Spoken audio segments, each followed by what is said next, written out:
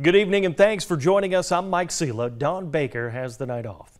Tonight, the mother accused of killing her 20-month-old son in Chatham County, Quentin Simon, remains behind bars. No bond was set for Leilani Simon today. The Recorder's Court judge hearing the case says his court doesn't have the authority murder cases. She did not appear in court personally. She was represented by the Public Defender's Office today. Leilani is facing several charges in Quentin's disappearance and death, including murder. It's now been 7 weeks to the day since little Quentin went missing from his home on Buckhalter Road in Chatham County. Since then, several developments have happened in the case. Camille Syed shows us how we got to this point. A lot has happened since Quentin went missing 7 weeks ago today. Leilani Simon reported her 20-month-old son, Quentin, missing on October 5th. A week later, on October 12th, police named Leilani as their only suspects in Quentin's disappearance and presumed death. Over a month after that, she was arrested. That's on November 18th after law enforcement found remains that they believe are Quentin's this past Friday. Fast forward to today. Leilani Simon pleaded not guilty on multiple charges, including the murder of her son, and she was denied bond.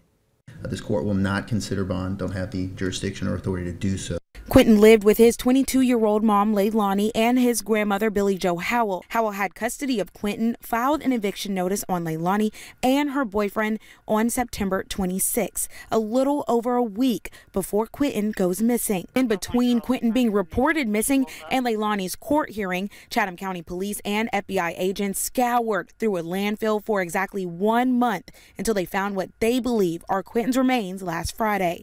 Leilani, who is currently in jail for killing her son Quentin, has 2 other young children. Neither were in her custody before she was arrested. While Leilani is behind bars, many questions remain. We still don't know what led up to Quentin's death or what evidence law enforcement has that leads them to believe Leilani murdered her child. As we learn more about this case, WTOC will bring you the latest. Camille Syed, WTOC News. Our Shay Schrader spoke to Leilani on October 24th in an interview you only saw here on WTOC. And tonight we're looking back at that exclusive interview. Shay joins us now in the newsroom. And Shay, what does this interview look like knowing what we know now? That interview was almost a month ago, and it was the only time that I've ever spoken with Leilani. That was on October 24th.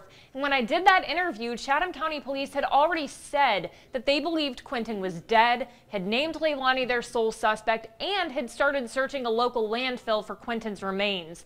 In that interview, Leilani never outright stated whether she was guilty or innocent. She maintained that she was broken up over Quentin's death and disappearance, visibly crying both when the camera was on and when it was off. However, she said if it came out that she had anything to do with Quentin's disappearance, she would turn herself into the police.